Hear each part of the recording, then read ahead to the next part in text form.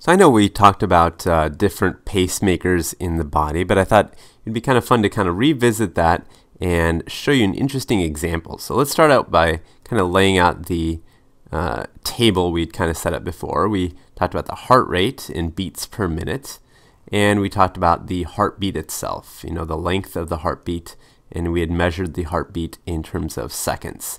And you remember there's a nice little relationship between the two of these, because if the heartbeat actually gets shorter, then you can have more heartbeats in a minute, and so of course then the heart rate goes up. So that's a relationship that that explains how it is that our heart rate goes up and down. And we talked about the SA node, the AV node, and the bundle of His. And we said, starting with the SA node, the heart rate was somewhere between 60 and 90, and I think I had chosen 90 just because that was kind of a nice, easy number to do math with. And we had said that the heartbeat is about 0.66 seconds. So that's the length of a heartbeat there. And then we have the AV node. I'm just going to quickly go through this. I know this is kind of recap for you if you've seen the other video. If you haven't, then these numbers come from basically dividing beats per minute down into seconds. And so then each beat then would be 1 second for the AV node. And finally, we did the bundle of His. And I think I've started trying to take a shortcut in writing bundle of His into just BOH. And that looks something like this. So this is basically, and those underlined numbers are the numbers I'm using to calculate the heartbeat length. So that's basically what we'd come up with. And we had also talked about the idea of having kind of delays, right? You actually need time for the pulse to be in transit, basically. And so I'm actually going to add a third column to our little table here. And there really is no delay here because the SA node is where things are starting. So let me actually just keep my colors the same. And then the AV node, we know that there's kind of a small delay because things do move pretty quick. So we said that, you know, here it'd be something like 0.04 seconds. So you can see that it's actually pretty quick getting from the SA node to the AV node. But then it gets even faster as you get down to the bundle of His. It actually takes only about 0.005 seconds. So it gets really, really fast. And remember that this transit speed, this is really kind of related to conduction velocity. So how fast is the signal getting conducted? So we call this conduction velocity. And the relationship between conduction velocity and the action potential is the slope of phase 0. Remember, the more steep phase 0 is, the faster something is going to go from cell to cell to cell. And actually that brings up a good point because, you know, in the AV node there's a huge delay built in because the conduction is so darn slow. And so you have to actually remember that there's this 0.1 second delay. And generally speaking, I kind of think of 0.1 seconds as almost nothing.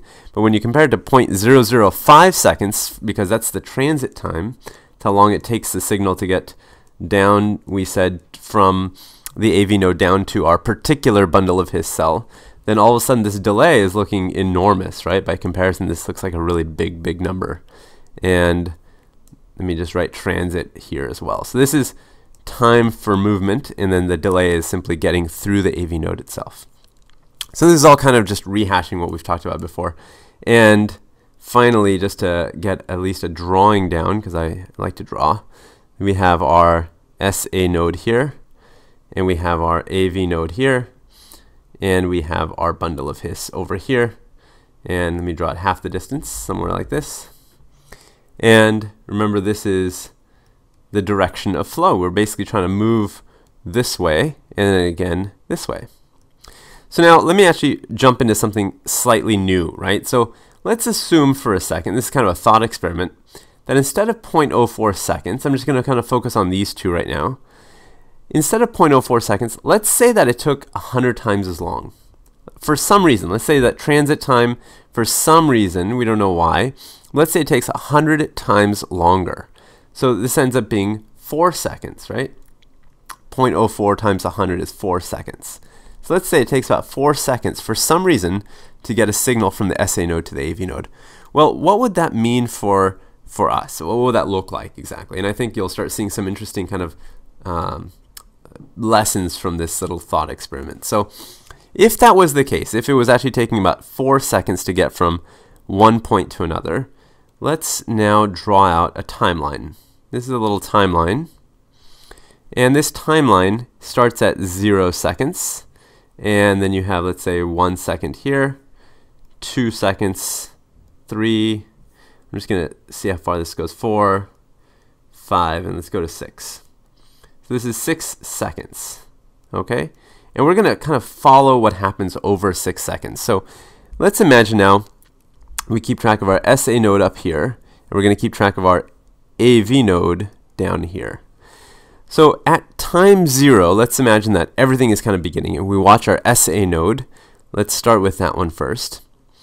Well, at 2/3 of a second, because that's about how long it takes, we calculated, we would get our first action potential, or heartbeat would kind of go through, right? First beat.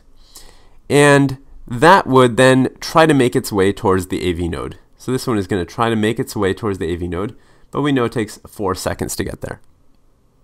Now, what happens after that? Well, you'd have another beat kind of let off.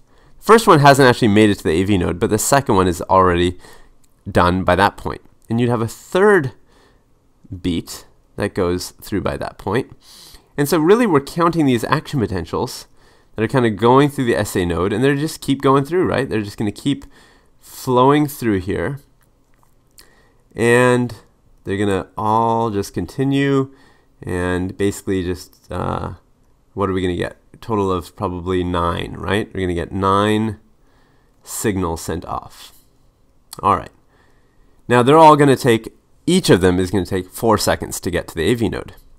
So when will this first one get to the AV node? This very first one will get to the AV node somewhere around here, right? Somewhere around here. Because that's 4 2/3 of a second.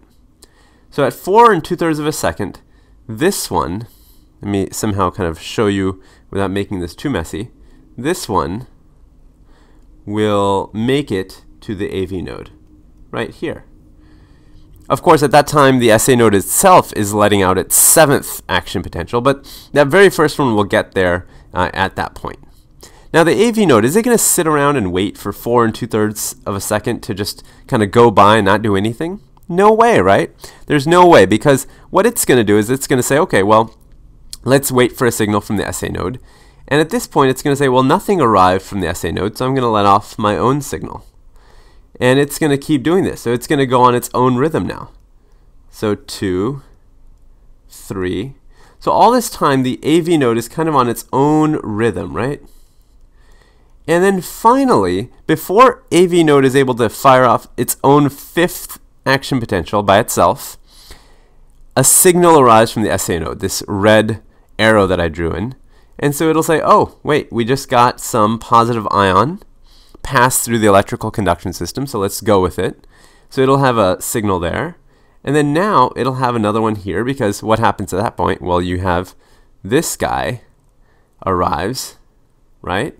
He took 4 seconds, and he arrives right there.